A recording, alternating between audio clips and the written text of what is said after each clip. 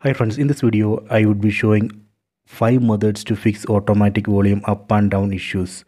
Please don't forget to subscribe this channel. Please like and share the video. Method 1. If you are using phone cover, remove the phone cover. Sometimes so there would be some dust here that may cause the problem.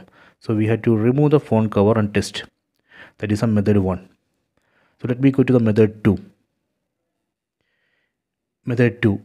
Even after removing that phone cover, you are facing this issue, then you can try this method 2.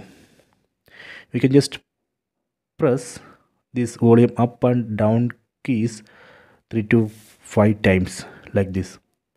Just press this volume up and down keys 3 to 5 times or more. You can just try it, then test. That should solve the problem. You can also clean this volume buttons, so then try it. Okay, so this is a method 2. Let me go to method 3. Method 3. Go to settings, tap on the settings sub icon, then go to about phone, go to detailed info and spec, go down. Here you can see kernel version. Tap here 5 times. 1 2 3 4 5. Select keyboard test. So here you can see volume up, volume down. So first press volume up button. Okay, you can see that is working. Then press volume down button. See, that is gone. Then press power button. Okay, test completed. Go back. You can see keyboard test passed. Just test it, then you can try. That should work. This is a method 3. Let me go to method 4. Method 4. Go to settings, tap on the settings sub icon,